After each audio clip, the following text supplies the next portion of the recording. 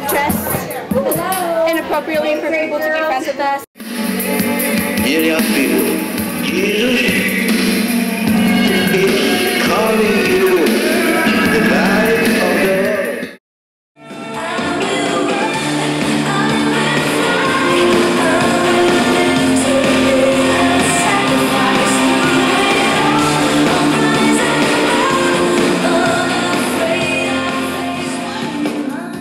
Grace, what was your vision for creating this Christian-based fashion show?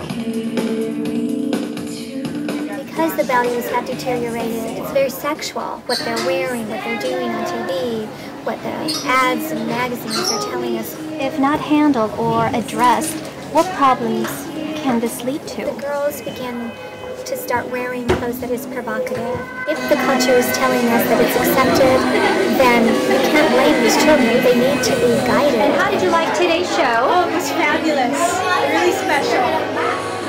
What can parents do today to help instill a sense of this purity? They have more effect on their life than they realize.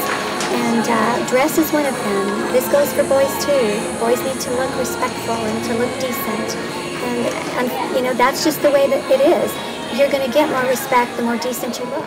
How exactly do clothes reflect self-esteem and God's purity in us anyway? When you are kind, when you have a quiet spirit, when you are gentle, when you are lovely, when you are noble, when you are living a life of good reputation, all those things are going to reflect your inner beauty. Unfortunately, sometimes we get the two mixed up, and we don't want our outside appearance to speak of all of who we are. We want to be able to dress modestly so that others can see that we also live according to Christ. When not shopping at Justice, Anthropology, Penny's, American Eagle, or Target with modest taste, Lady Grace cares for her pure fashionistas and gents as they transform lives by spreading the divine message of fashion can be fun and created in the image of God. Modest style isn't the only thing Grace stands for, but she says it's really about an invitation to answer to a higher calling that begins with the heart. Faith, then, must have great purpose and future waiting for us all. This is Bernadette Rabiej reporting for PVC TV.